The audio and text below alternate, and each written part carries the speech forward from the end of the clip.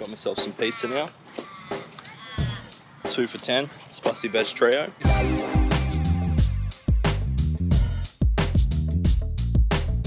Hey guys, so it's 7:30. I just got up. Time to get out of the tent and make some breakfast. Today we're at Yarri Hut and we're going to be riding to Collie. So it's not too big of a day. I think, I'll check, but I think it's about 44 kilometers.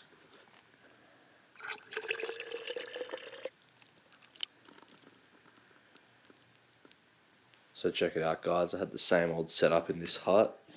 Bottom bunk. You'll notice that these are half the size of the other huts as well. Had the tarp down first because it's quite dusty.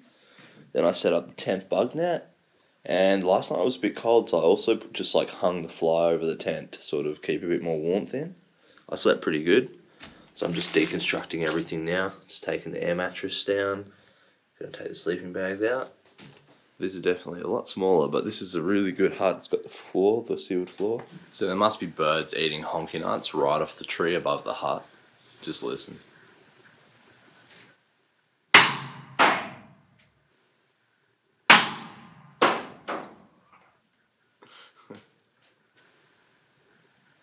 I'm not sure I can see them. They're up there somewhere. I'll show you guys around the hut real quick. So this hut's really good. It's right on the path, and you can see that's south that way. And then you've got the bike lock shelter thing there. There's one water tank here and one on the opposite side.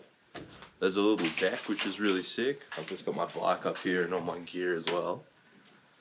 And then you've got the 2 tables, and then you sort of saw the bunks already. 2 bunks there, 2 bunks there. They're half the size of all the other huts that we've had further north. And you got, yeah, another water tank. Down there's a toilet, and this awesome view.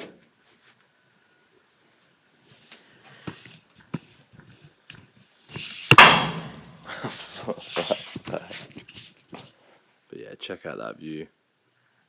Really nice. Try to ignore the honky nuts. I'm not sure what's down there, if there's like a river down in the bottom of that valley or what.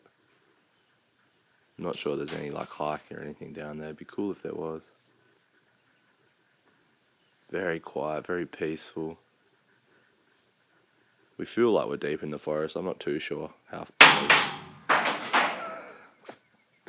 close it is to the nearest like road or town. Someone's found a few old railway dog spikes.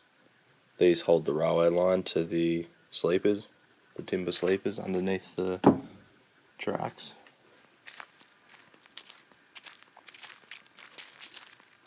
One top tip for the Munda Biddi is always bring toilet paper and always take it to the bathroom with you, because half of them won't have toilet paper. Not like I expect them to, but yeah, come prepared. And here's the little bathroom. It's tucked away here.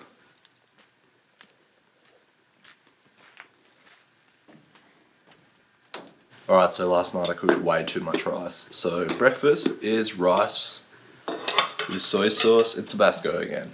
But I get to enjoy this view.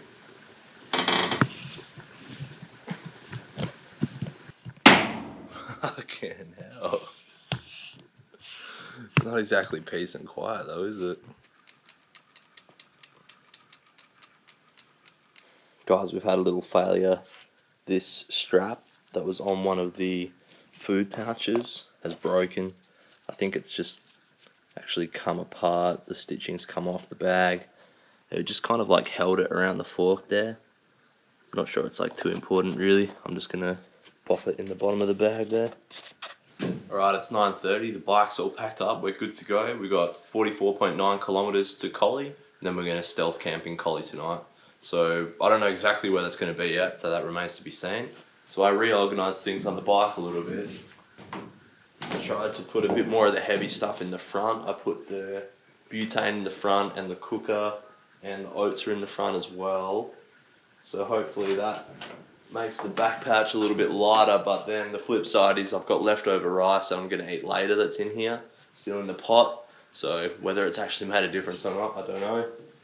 Hopefully the bag holds up alright to Collie. Should be a pretty chill day today. Once we roll into Collie, we're going to resupply, get some pizza. There's showers in the park there. We'll get cleaned up. And then pretty much just hang out, find some Wi-Fi, and then find a place to stealth camp. You could continue on to the next hut, which will be about 54 kilometers, I think. Which I kind of could do that. I probably have the supplies to do that. But I do want to do like the full Munda Biddi, show you guys everything, and you know, I kind of want to go into Collie to jump on the Wi-Fi, talk to Taylor a bit, catch up with everything. So I think we'll go into Collie for that reason. It kind of is annoying because Collie is like a diversion, one way in and one way out. So you sort of end up backtracking quite a bit. I don't remember exactly how much it is, but we can lap it when we get to the turn-off and find out anyway.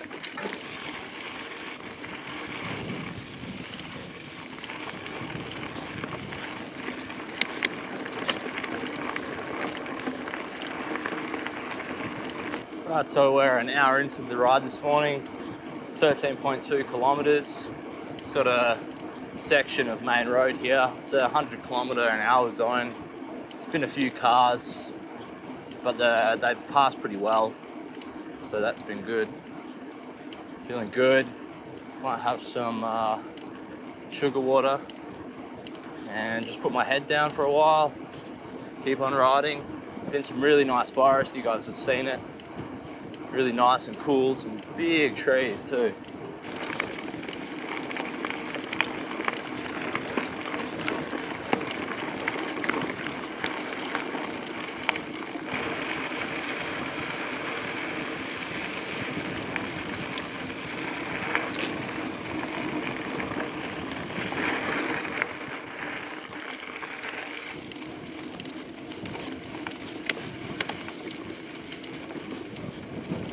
Alright, it's almost 12 o'clock. I just stopped for a food break. I've just got some of that rice that was left over. Very basic, but it's going down really good. I've just lent the bike up on one of the Munda Biddi posts here. It's pretty annoying having to get your stuff out of the back saddle bag when it's, you know, when you're not somewhere convenient with a table. You got to like pull everything out one by one to get what you want, and then what you want's always the last thing because the pot was like right at the back, for example. But that's cool. Just going to chill here for like 5 minutes, eat that rice, and then keep going to Collie. I haven't seen the turn-off yet, but it must be close. Here we are. Brook that way, Collie this way. So up to this point where the turn-off is, we're at 26 kilometers. So yeah, you go off to the right there to Donnybrook, and Collie's to the left. So I'll lap the GPS now. Oh god.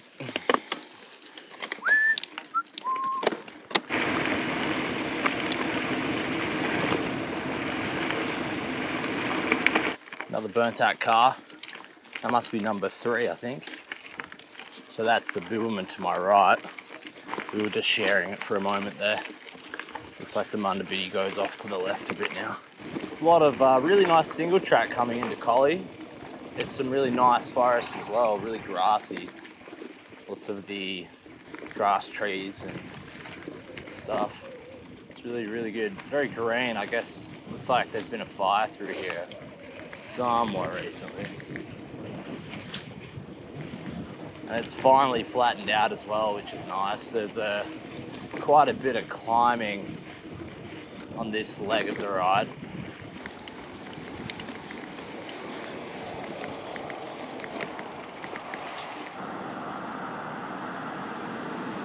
Alright, so we made it into Soldiers Park. I'm in Collie.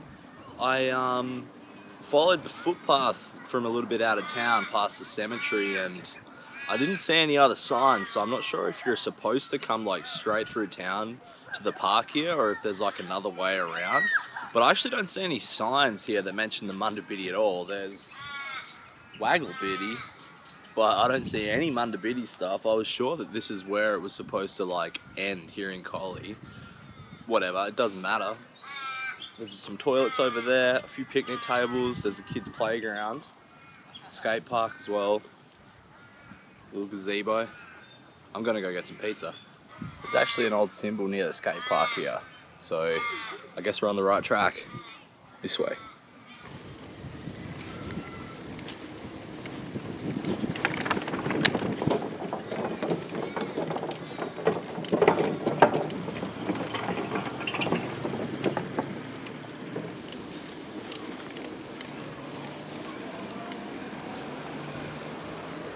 So being a public holiday, they're actually closed, but they do open at 3. The door's open though, and I went in and she actually let me make an order early. Not that it matters, it's not like they're gonna be busy. So now I can go and do something. They have public Wi-Fi, so that's one good thing. And I need to wash my clothes, but I've realized Woolworths and Coles might not be open because it's a public holiday. And I don't know if there's like an IGA in town or something, but it would be good to get something for dinner, like some pasta or something. And I need rice and stuff for tomorrow, but I guess I could get it tomorrow if I have to. Alright, so it's 20 to 4. Got myself some pizza now. 2 for 10, spicy veg trio. And I'm setting myself up in the park here, right next to the music shell thing. I had a shower. There's showers in this park as well. This is the park opposite Woolworths and Domino's. The showers are cold, but there's a disabled one. You can take your bike in with you, which is pretty sick. I washed my clothes and I'm going to hang them up over there, have a feast, and then just relax for a bit. So I've got my stuff all hanging up here. In the past, I've used like girls' bobby pins for their hair as like lightweight clothes pegs, but I actually forgot to bring them. I think I even showed them in the bike packing gear check video, but I don't think I've got them anywhere. So I'll just have to keep an eye on it because it'll probably blow off every now and then. So I'm running out of sun for the clothes. I have to move them like right to that side of the line because the whatever the hell that thing is, that shell thing's making this big shadow. Super annoying. And my, is it paracord? Let me know in the comments what you call that rope stuff. I know it's not called rope. I think, is it paracord? And so, it's not long enough to like move it somewhere else. I don't think. Maybe over there. But check it out. I got some stuff to fix the bag. So just from Woolworths, I picked up some needles and some thread. I'm gonna have a crack at repairing this here. I don't know if you guys can see that or not. But yeah, that tear there. Hopefully I can do something with it. I want to leave the bag on the bike, so I might be able to just do it where it is now, you know. See how we go. So I'm like halfway done. It's actually coming up pretty good. I'll be interested to see how strong it is. I don't really know if I started from the right end, but if anyone out there knows anything about sewing, let me know how I'm doing.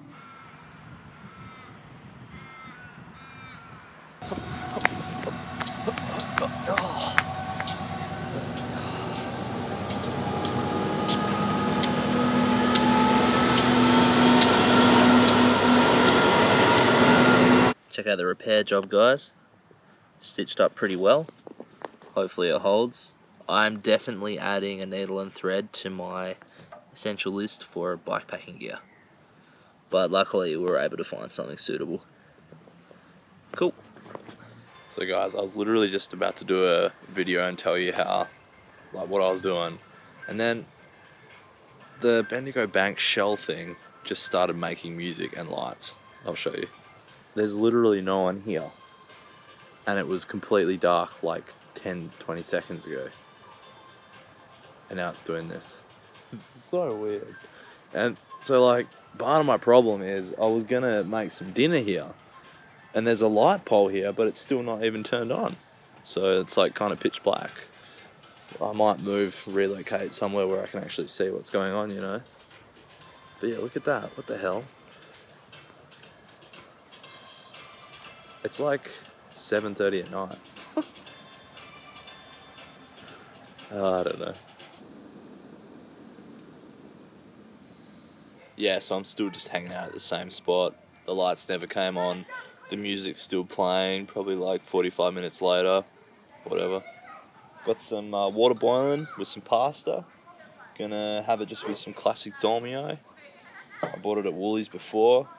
Enjoying a bit of this juice as well. It's only $3.50. I'm pretty tired. I'm ready for bed. We're gonna eat, and then we're gonna go suss out a stealth camp. Now, normally to find a stealth camp in the van or on the bike, I'd use Google Maps with satellite.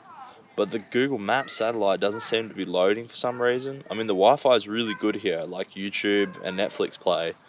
But for some reason, the maps aren't loading. So I might just try that again and try and suss somewhere out. And I'll let you guys know what I find. Alright, so I feel like I just had the pizza, but I'm going to try and eat some of this pasta up now. And then we're going to go find our camp. Alright, so this is Collie by night. Quite a few kids hanging around, just, I don't know, doing whatever you do when you're a teenager. That music was still going, and I asked the kids, I was like, man, when does it stop? And they said it doesn't, it goes all night, and it was about the same 3 songs just on repeat. Crazy. So anyway, they were pretty surprised. I told them like what I was doing, you know, and they're like, damn, didn't know you could ride that far. I said, yeah man, for sure. Just, you know, ride 10Ks one day and 20 the next. Pretty soon you'll be doing 100. Anyway, he asked me where I was going now. I was like, I have no idea. So let's find out together, shall we?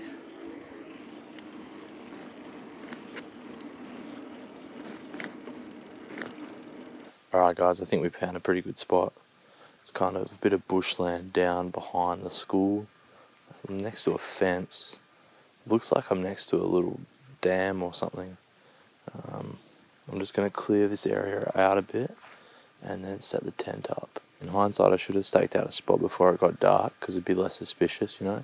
Walking around with the light on's a bit like anyone could see it, you know. But if you find the spot while it's still light, it's you know, it just looks like you're walking or riding.